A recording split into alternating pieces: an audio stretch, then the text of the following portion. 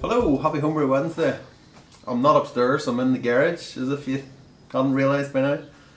We're going to do something a little bit different this week. I'm going to actually make something.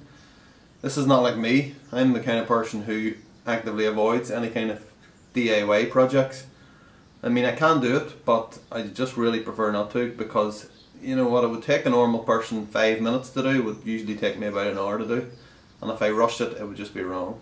So that's why I try to actively avoid it. As far as my job goes, I just sit in front of a computer in an office all day, every day. I work in logistics. I don't, you know, I couldn't be a tradesman. I wouldn't last 5 minutes. So yeah, that's what we're up against. So when I do stuff, I like to make it as easy as possible. So what we're going to be doing is, I've got myself a fridge. I'm going to be making a fermentation chamber, whatever. So here it is down here. There it is there. So it's £30 I got it for on Gumtree, second hand. All I've really done is give it a good clean inside. I pulled off all the stuff in the door for the milk and the eggs, all that stuff. So yeah, it works as well. So yeah, what I've got then is I've got a heater. Got this on Amazon for £15, something like that, £14. It's 45 watts. The only electrical things I can do is to wire a plug, which is just as well because there's no bloody plug on this.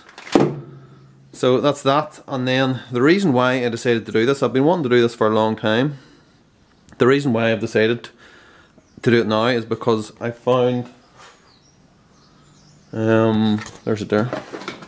Found this. A couple of the people I subscribe to have reviewed this, which is the Inkbird 308. It was Tipsy Knitter and it was Cheshirehombrew, and they both did a review of it on the same night.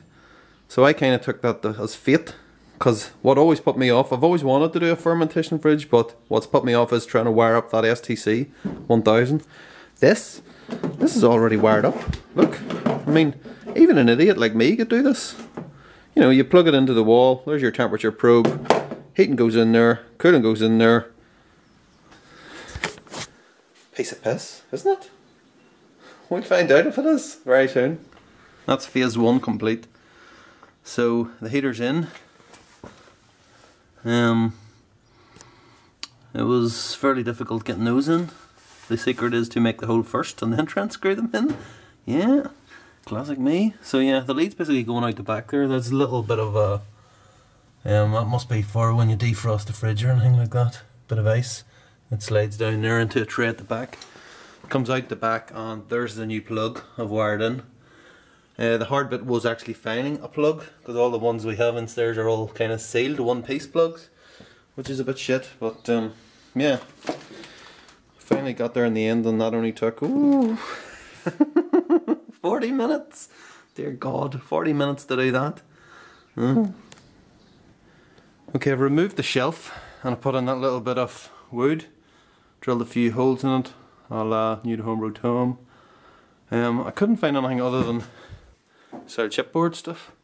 Got a load of wood sitting on the other side of the shed, but I don't have anything that size.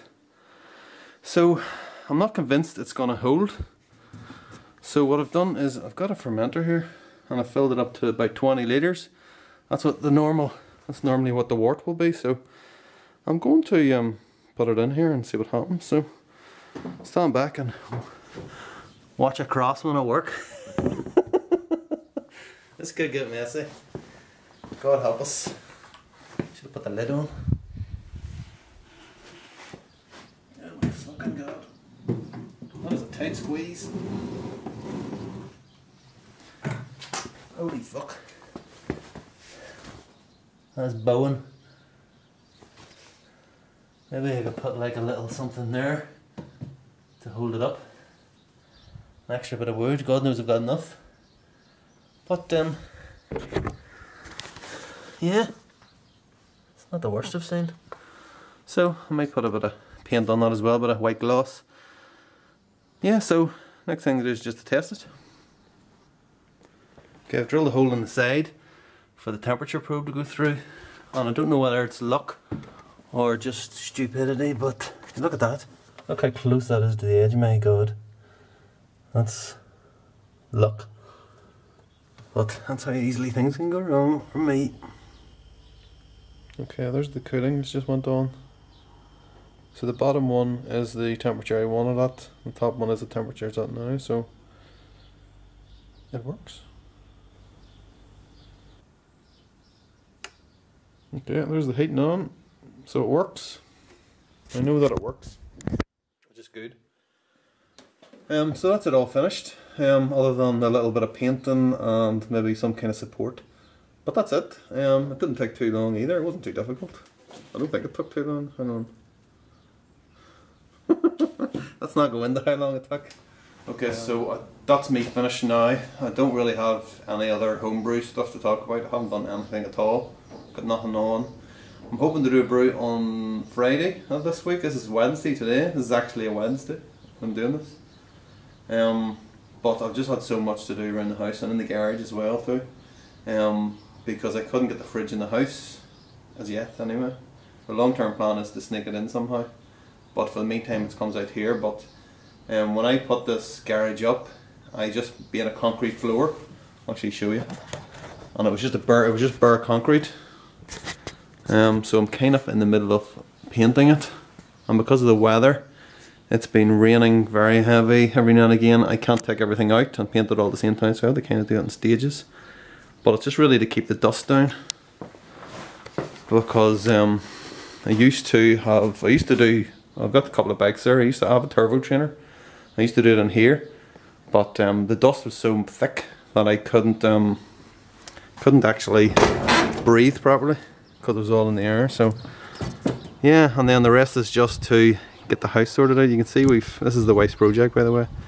It's kind of the got all the tarmacking done. We've got a little patio area around the back for the tent up for the kids as well. So yeah, just getting everything ready for the summer, and yeah, summer's here, so yeah, that's us. So that's it. I've nothing to toast you with, so I'll not worry about it. But happy Homebrew Wednesday. I'll see you next week.